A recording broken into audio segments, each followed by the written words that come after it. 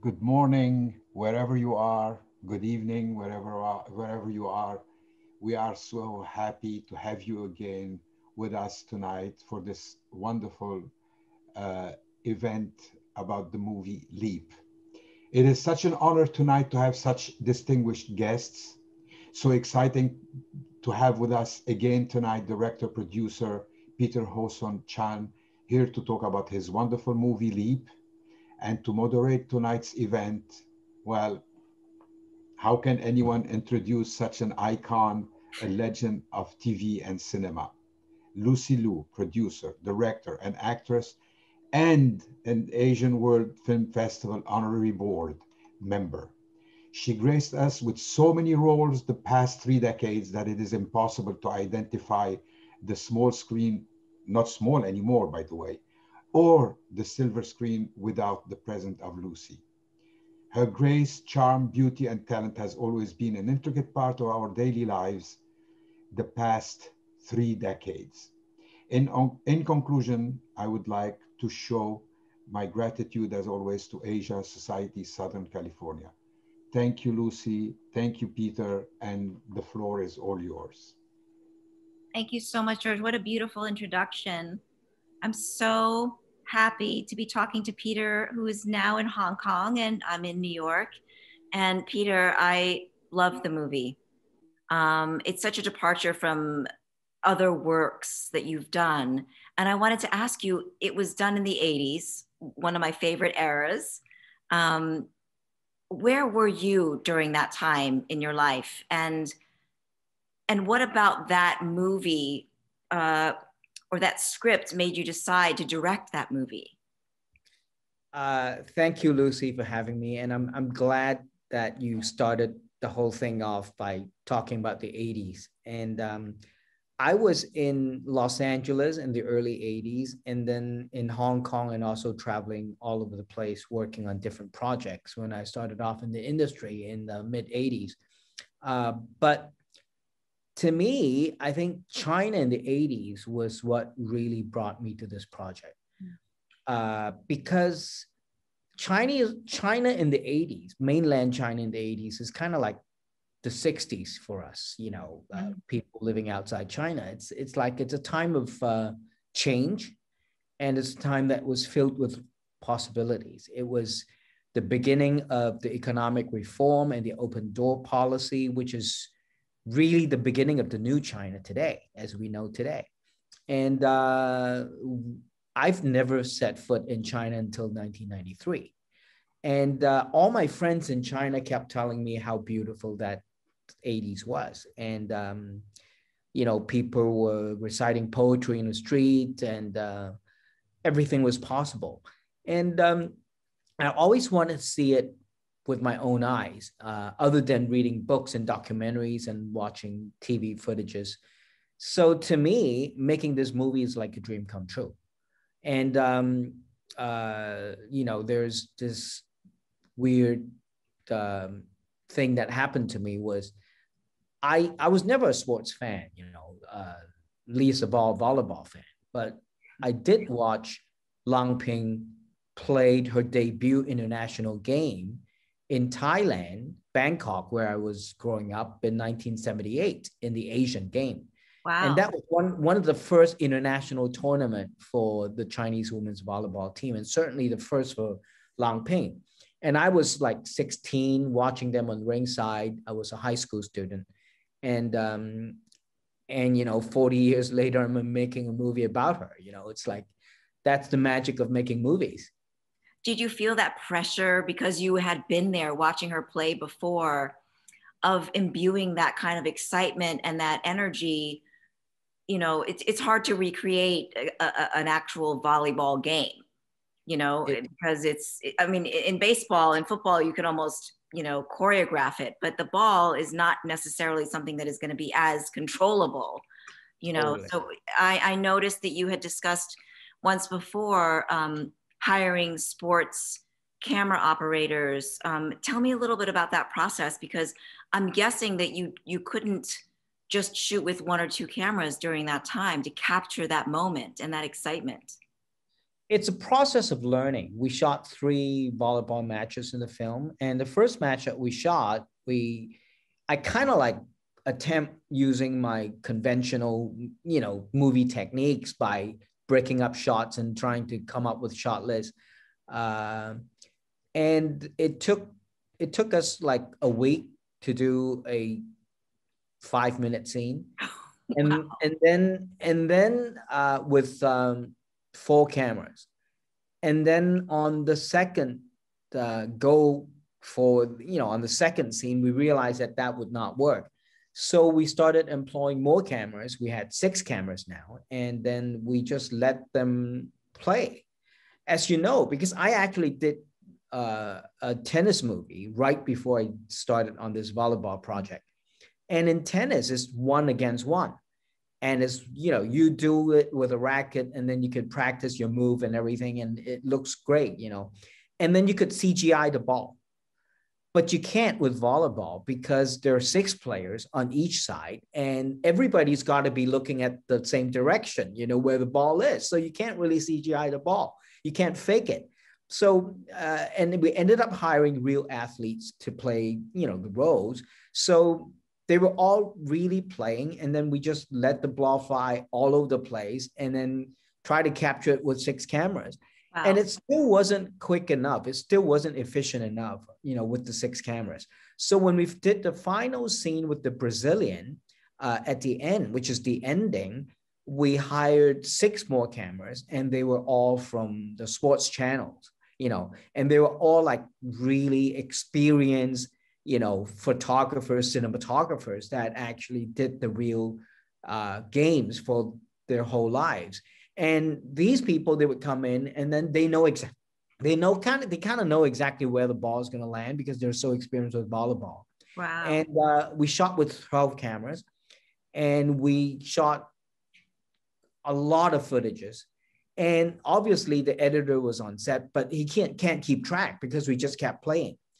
And the players were exhausted. And as you know, the ending scene with Brazilian, they were mostly the people that actually played the game before. Yes. But it's impossible for them to reenact the game exactly point by point and shot by shot, And what they ended up doing was they tried to start the serve of the ball as much as possible, identical to what really happened. And they try to hopefully end up with the same spot where they lost the point. And whatever happens in between, we're all up in the air. They can't really control it. So we kept shooting and kept shooting. We shot like 13, 14 hours a day. And the national team players from the Chinese team, they were exhausted because they knew how difficult volleyball was for them, but it was like for 2 hours a day, 3 hours a day max. And they've never played volleyball for 12 hours, nonstop. And that was really difficult. And the most difficult part really was editing because you ended up with this tons of footages. Yes, it's like a documentary. How are you going to cut it all together? You almost have to write a script based on the actual footage that you have to make it happen. Exactly. And we were trying to match the game, as much as we can, not identical, but as much as we can, because there were a lot of audience who actually would go back home and put our movie versus the real game and try to find the similarities. No pressure. I've got friends that actually did that, and it was pretty. I think they're tough. I know it was really tough. Yeah. Well, I was so impressed. And I mean, obviously, worst case scenario, you cut to the, crowd watching. But I thought that you did a really fantastic job by building suspense, and I don't know that that's always easy when you know what the outcome is going to be, because you imbued a lot of emotion within the characters and therefore in the game, so there was a lot at stake. And I mean, I've watched so many Chinese movies, so many Asian movies overall, and I've never really seen something that was just based on athleticism with that much emotion. And I was so proud of the movie because it brought those two things together and highlighted such a degree of love. And, you know, a lot of times in culturally, there's this very, you know, stern facade of, you know, being strong and being diligent and being intelligent, but not being emotional at the same time. And I thought you really brought so much poetry to that. And it was just beautiful. So I wanted to know, how did you prepare these actors, athletes, when, you know, they were not somebody who may have had some history in film, and knowing that they had to do take after take after take, you know, especially if it was emotional? You know, Lucy, that's the best part of my experience in this movie, is working with these athletes who are not professional actors. I've actually never worked with non-professional actors before all my life. You know, I was always intimidated in working with non-professional actors, and I don't have an acting training ever, so it's really hard to talk about acting with actors unless they really know what to do. You know, my way of dealing with actors is to discuss with them as much as I can about the characters and try to dig the inner self of the actors in their past experience and try to match that to the movie, to the screenplay. And this is the first time where I'm dealing with a bunch of people who have never acted before. And but I think two things came in really handy. One very important thing is the fact that Chinese women's volleyball, it's such a big deal in China. And it's something that brings about the spirit of China in the last 30, 40 years. It's all about the reform and the open door policy of China, where China is trying to reconnect with the world, you know, after years of being a closed country. So to the Chinese people, there is an aura and there is a magic towards that spirit. And whoever came on board, be it actors, actors, or, you know, cinematographers, production designers, they all came with a conviction. And that conviction is something that, being someone from Hong Kong, it's really even hard for me to understand. So I've got a whole bunch of people who are really had this commitment and conviction to the project and to the era. And at the same time, when I'm working with all these athletes who are all either wannabe national team players, you know, the players that played the players in the 80s, they were all people that are striving to become the best of themselves as an athlete today. And all of a sudden, they're given a chance to play the national heroes in the 80s. And they all came with such convictions. And also the national team player, the present national team player who play themselves, you know, the players in the present, they all know about their experience and their victories, you know, and their journey. So I've got a whole bunch of people who understand the characters a lot more than I do. And when they're reenacting their life experience or their aspirations, there's a certain convictions there that is almost impossible for an actress to act or fake, you know. And at a certain point, I was even worried for the actors, the professional actors that I have, like all these Chinese movie legends like Gong Li or Huang Bo, to be able to match to the authenticity of these real people, you know. So it was the other way around. So I'm worried about the professionals instead of worrying about the amateurs, you know. Well, they did a beautiful job. I don't think you had to worry about that in the end. But you know, there's a certain innocence and youth that you were able to capture in those athletes. Let me just ask you a question. Were those athletes all volleyball players, or were they just athletic and then you taught them volleyball? Like, how did that work? They're all volleyball players. Let me tell you a funny story. I mean, when I started off, I wasn't sure what I was going to do. You know, we had like 18 months of pre-production, and we were out there casting left, right, and center. You know, we were trying to get some taller actresses, you know, actresses that are 5'11", you know, there are a few, not a lot, but there are a few, or models, you know, that would be able to fill in the roles of the players. And then at the same time, you know, as a backup plan, we went all over China looking for real athletes, you know, from provincial teams and university teams, and try to see, you know, is it easier for the actresses to learn volleyball, or is it easier for volleyball players to learn acting, you know? And then we put them in two separate camps. And certainly, as the result can tell you, it took a lot less effort. I mean, it's easier to train volleyball players to act than for actors to train volleyball, because you could never get them in the same shape. And in that, you know, to learn volleyball and to get them in the same physique, you know, in the physical shape, it's impossible, you know, in 18 months. I mean, so I felt like in every frame that you had, it was so, there was not a frame that didn't have some sort of physical activity. And it wasn't just physical activity, it was intense physical training. So yeah, I can see why I think you made the right decision.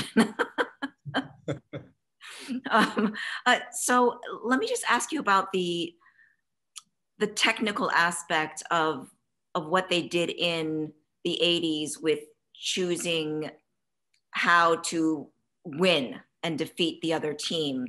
Is that something that was in the script originally? I mean, did you have to work on the script a lot before you shot it? I mean, 18 months of pre-production is a long time.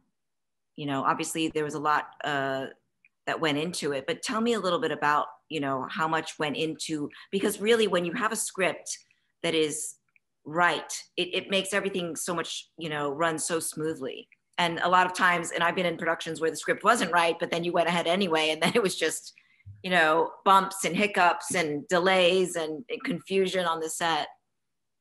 Well, as you know, the script is never right until editing. You know, you always would try to do better and better and better. And then you try to, you know, it's a process of evolution, you know, no matter what.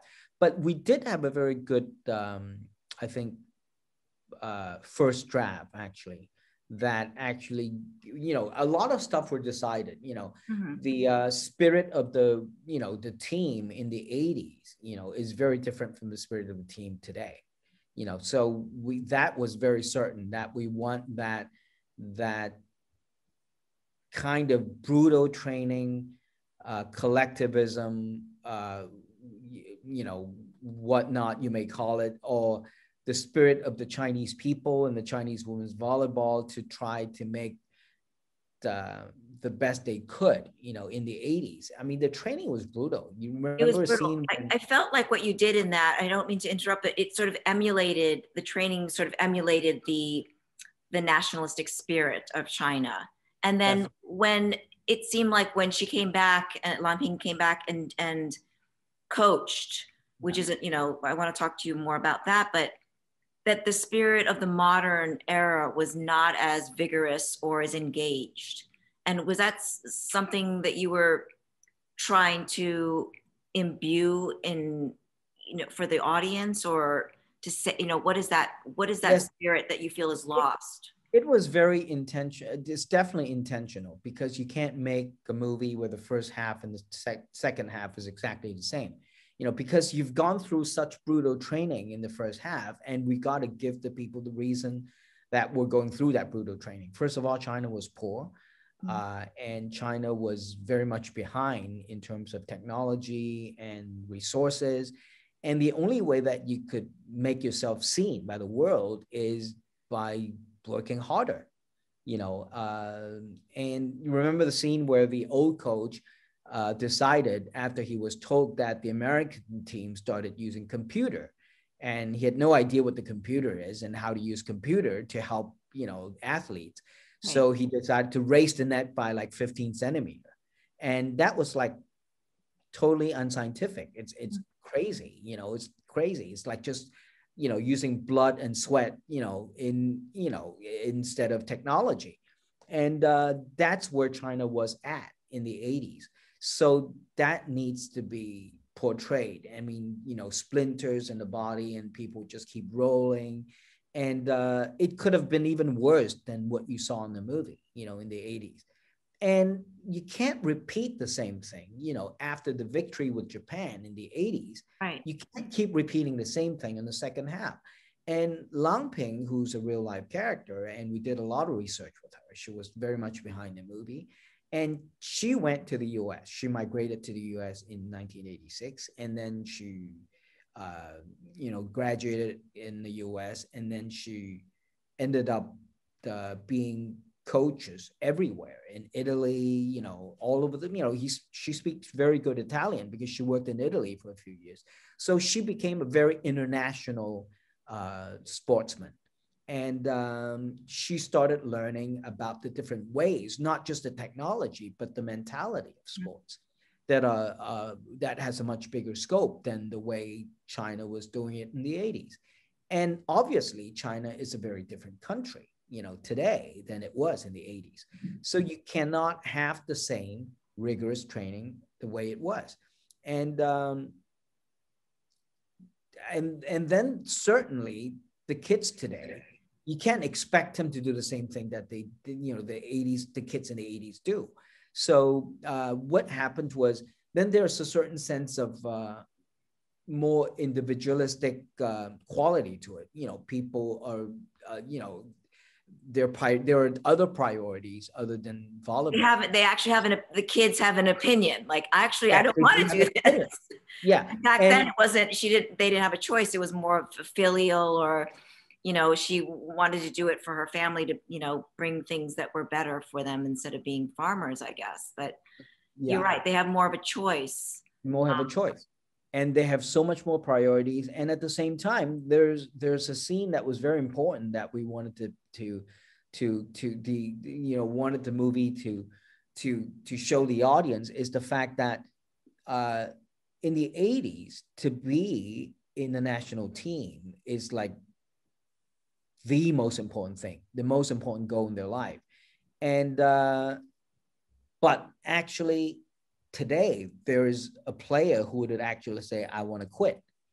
And that's completely incomprehensible, even for Lang Ping, who's been coaches all over the world, who's been a US coach, who should understand individualism a lot more than other Chinese people.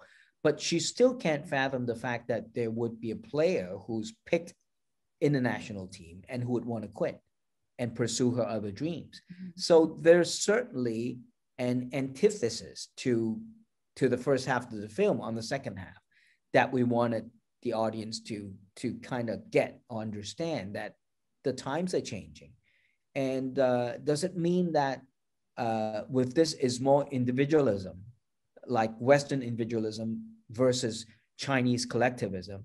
But I think it's not written, it's so black and white. I think there's still a certain collectivism in the team today, because first of all, volleyball is a collective sport, and Chinese still is a very collective society to a certain extent. But there is a fork in the road, and there's also a very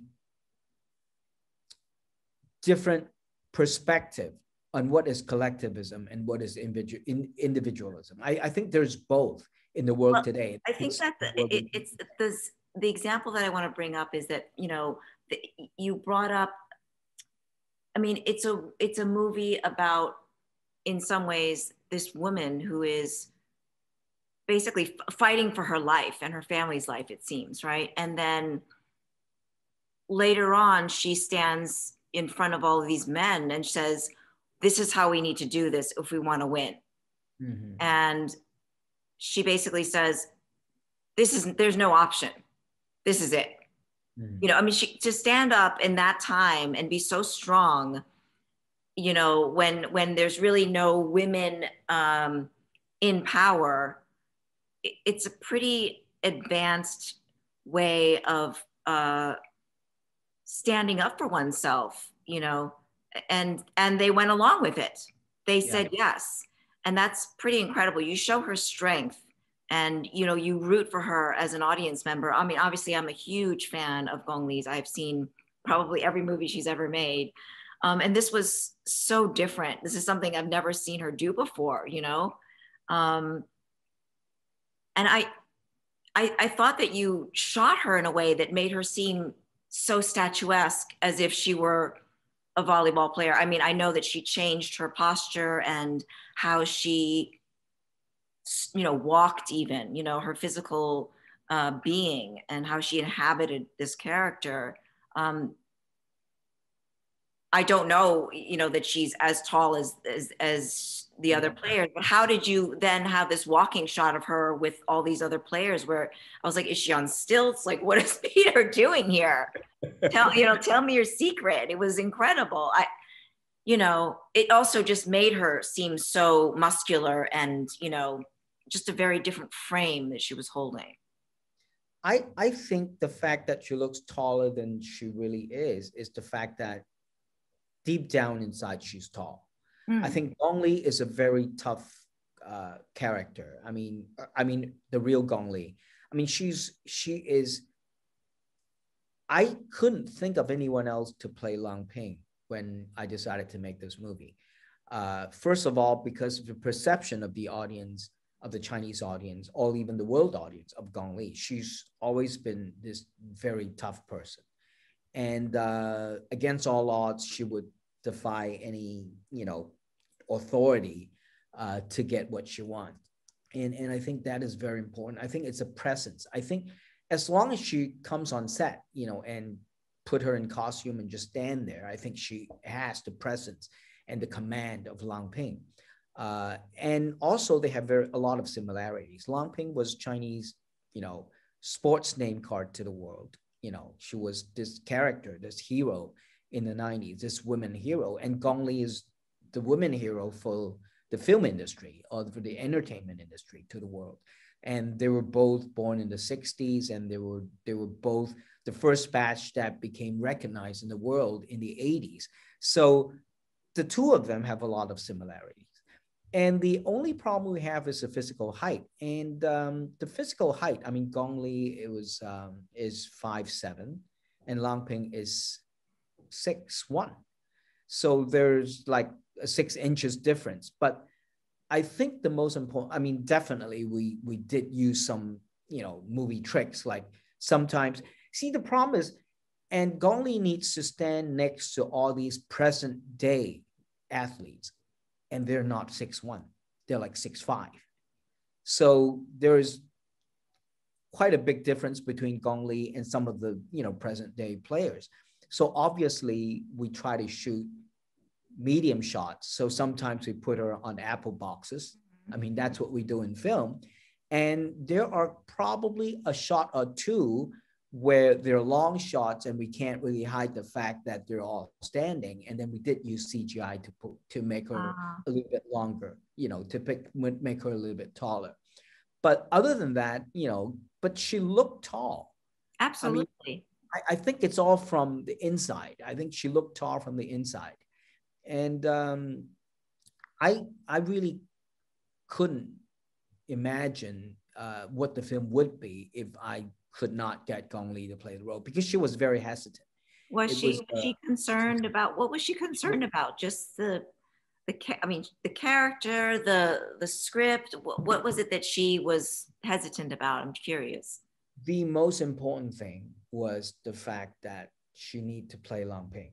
And I think she thinks the Chinese audience would come to watch a movie with, you know, with the microscopic kind of, you know, criticism, because Lang Ping is such a big national hero for 4 or 5 generations of Chinese.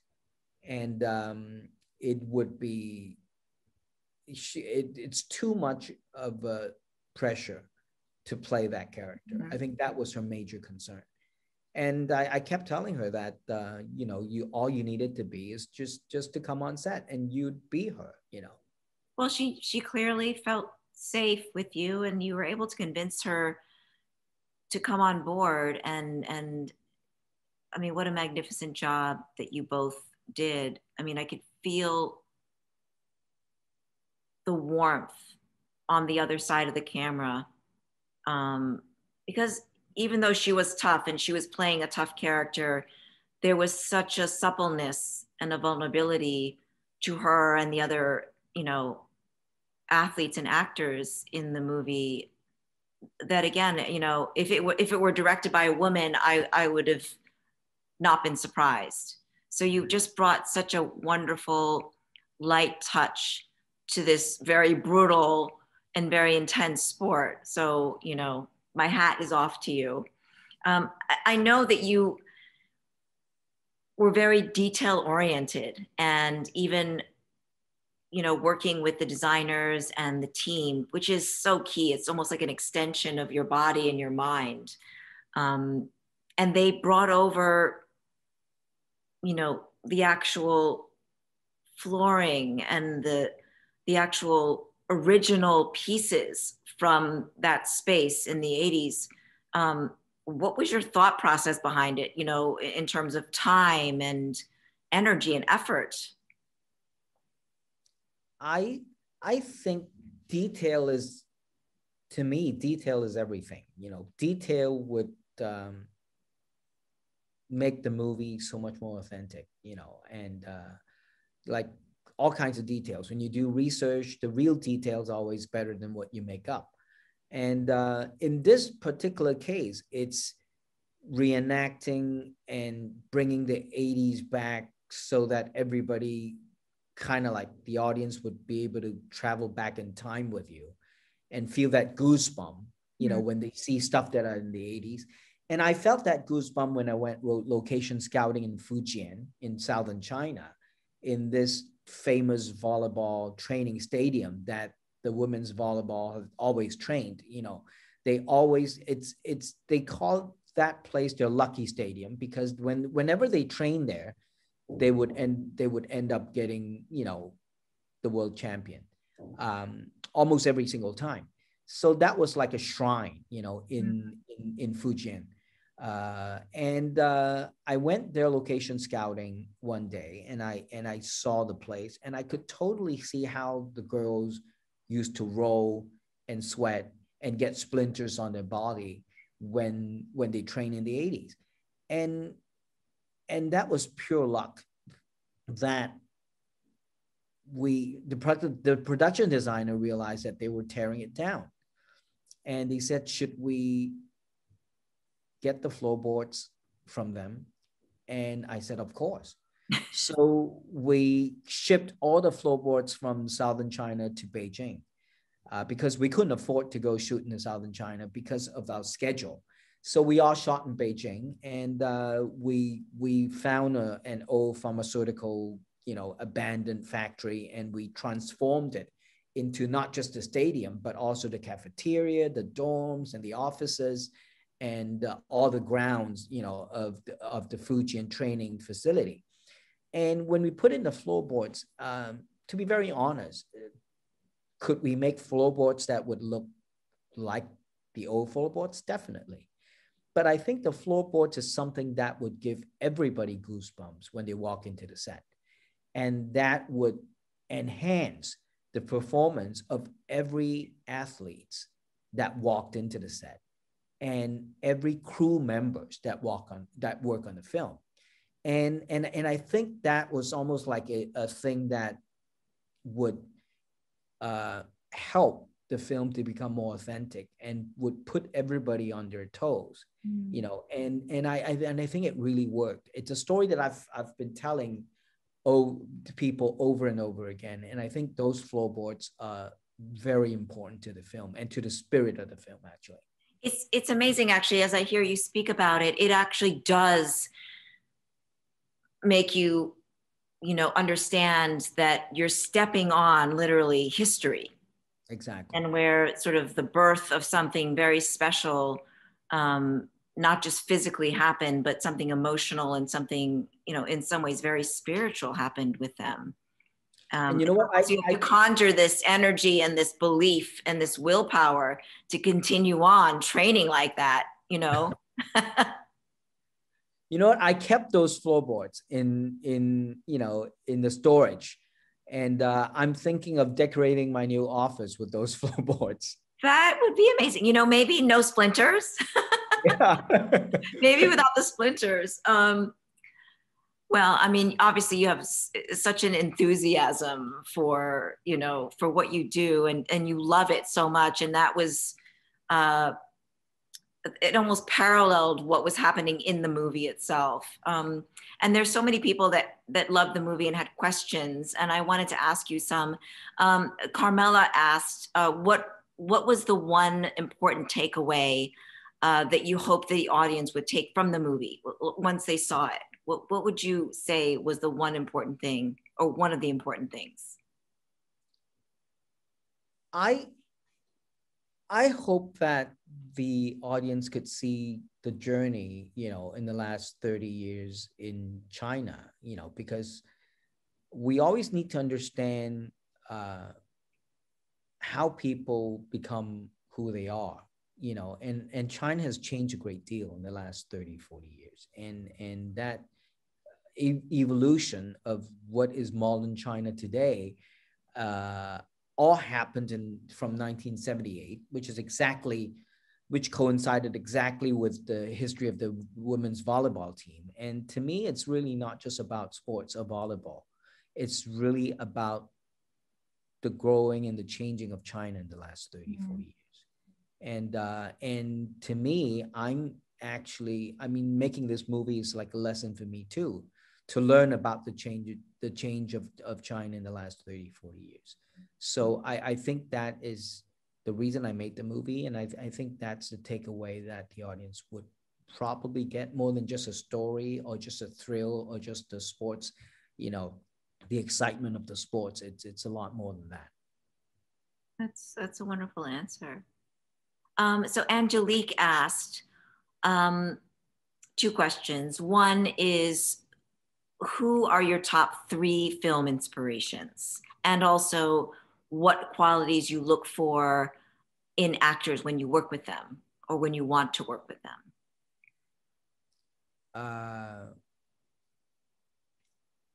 My first 3 film inspirations, that's a tough question, because I actually... It's possible, I know. I'm glad I didn't ask that question. Yeah, I like a lot of things, you know, when they say my 10 best movies, and I like a lot of stuff, but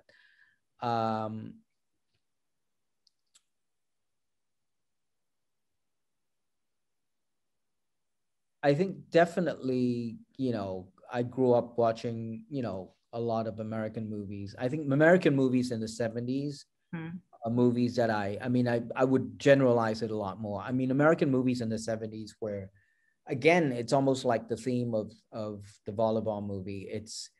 It's a time of change, and it's a time of immense possibility. I mean, there are a lot of filmmakers that grew up in the 70s that shaped my aesthetics and my knowledge of films, and to this day, I think those movies are still my most important influence.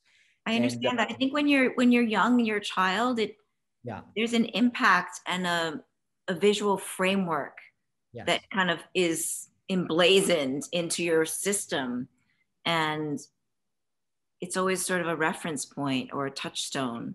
So that's a beautiful way of putting it. And then yes, the qualities in the actors that you want to work with. I think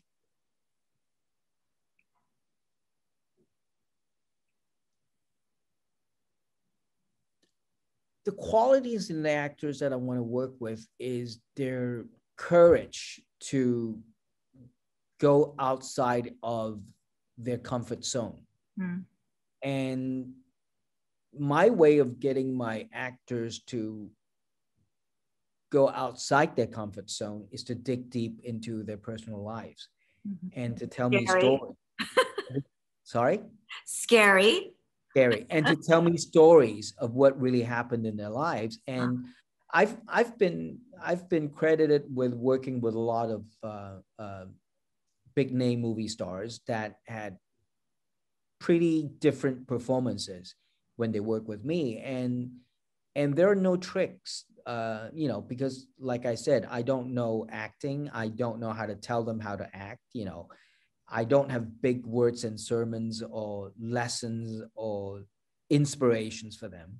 All I can do is draw from their lives and try to dig deep into their inner self, and then actually take those details as research and put it into the script and make it the character.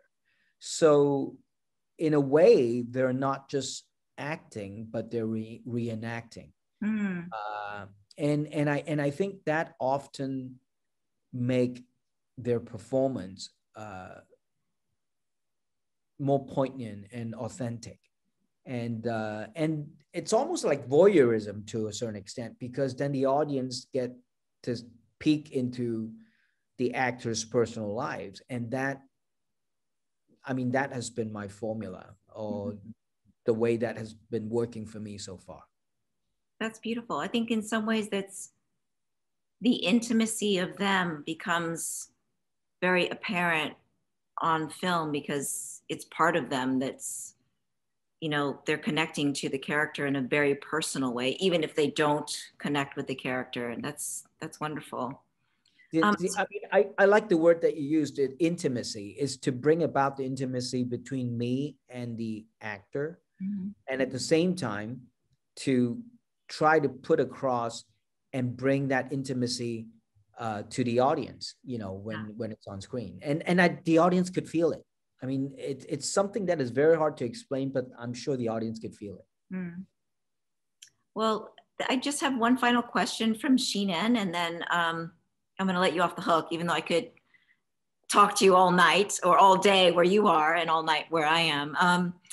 And what a pleasure it has been. I find you refreshing, and just, I feel like I've known you for so long, even though we've just met on Zoom. And so Sheenan wants to know, what is the most important thing as an artist, for you as an artist, in your life, in your career?